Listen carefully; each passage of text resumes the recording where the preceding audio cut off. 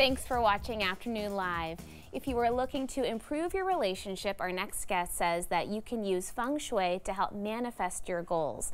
We welcome back world-renowned Feng Shui master and the author of Feng Shui Your Life, Marie Diamond. Hey Marie, it's great to see you. Thank you so much for having me back. So let's talk about the types of images that will be helpful for us to Feng Shui, specifically in our bedrooms, right? Yes. Yeah, the first step is definitely to look at your bedroom. First of all, declutter your bedroom. Make sure it's very peaceful and calm. The second thing, look at what are the images above your headboard, because your headboard is really connecting in with your romantic life.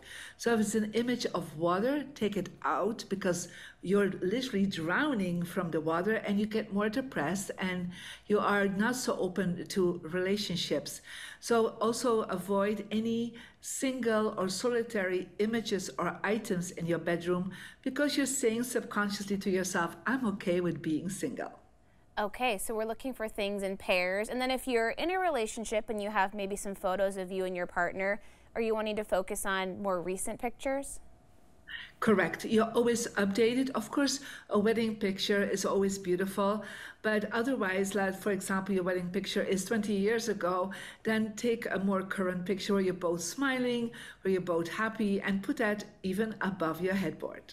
Okay, and I wanted to ask you more about having water elements in your room, because I think a lot of people think that water might be sort of a calming image, but you said it can actually drown out the love. It does, because, love is really about passion, is a fire element, and also connected with earth elements. So if we have water in Feng Shui, we're kind of literally cooling down the passion and mudding the earth energy. And so, here and there something blue is fine, but if you would have like blue curtains, blue cover, blue carpet, I would definitely remove that. And any water images, definitely, because even it feels calming, it just cools down your fire. Okay, very interesting. How about just the general compass direction, turning that toward love throughout your home?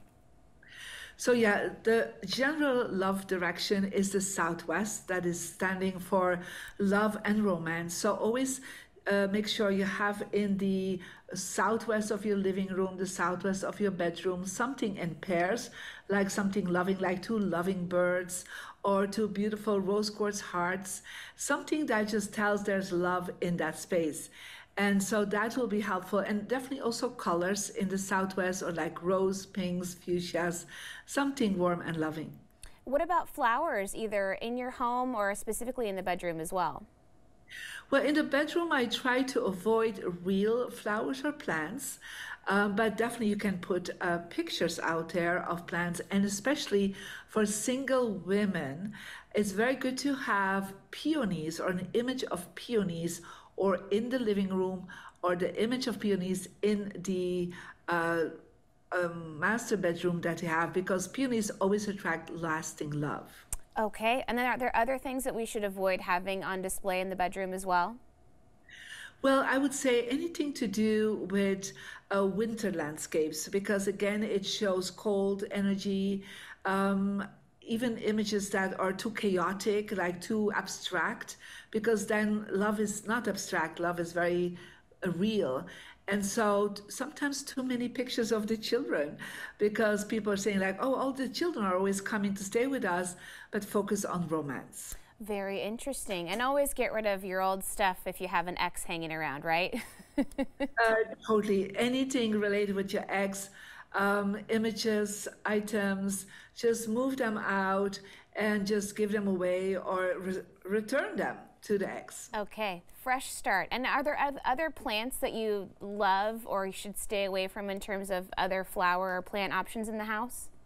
Well, if we look at the flowers that are used the most for love is, of course, roses. So you can definitely put some red roses, pink roses, even yellow roses in the living room, because they always attract a loving atmosphere. Beautiful. Hey, Marie, it was great to see you. Thank you so much for spending some time with us today. Wonderful. Have a wonderful summer. You too. Again, Marie's book is Feng Shui Your Life, and we'll have more information on our website at katu.com. We'll be right back with more Afternoon Live right after this.